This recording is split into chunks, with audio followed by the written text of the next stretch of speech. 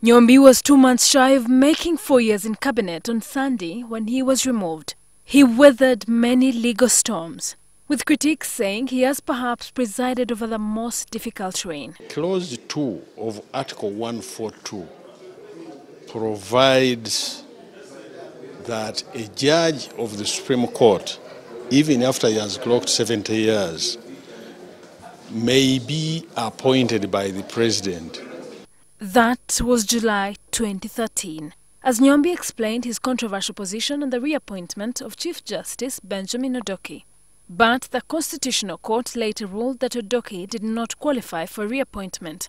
The Uganda Law Society voted to give Nyombi a certificate of incompetence, saying he had consistently misadvised the President on the law and also gave legal opinions inconsistent with the Constitution. As the entire legal fraternity, when we sat in that meeting, we came to a conclusion that he had actually misadvised the President. No Attorney General in the world I know of has ever been condemned so much, almost universally, by his legal fraternity.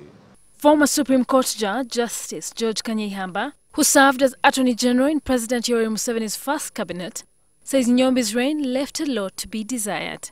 Nyombi also got embroiled in the 22 trillion shilling standard gauge railway saga, where China Civil Engineering Construction Corporation suddenly lost the contract to China Harbour Engineering Company. Outgoing State Minister of Works John Byabagamba reportedly ignored Nyombi's advice against cancelling a Memorandum of Understanding with Czech, saying it was not binding. Nyombi also fell out with other government institutions like Parliament, the Inspectorate of Government, and lately, the Directorate of Public Prosecutions. It is usually very unusual to see a statement made in the press that the DPP disagreed with the Attorney General, or the Attorney General disagreed with the Solicitor General.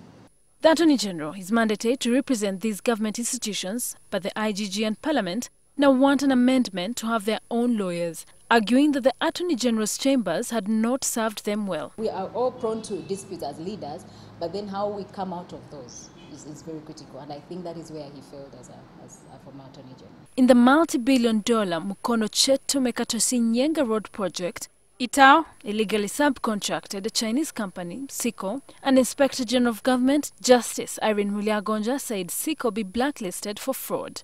Fred Ruhindi, then Nyombi's deputy, advised that SICO should lose the contract, but Nyombi insisted that SICO was innocent. But it was not doom. Nyombi got a feather in his cape when the Attorney General's chambers saved the country at least $400 million in the Heritage Oil case filed against government in London.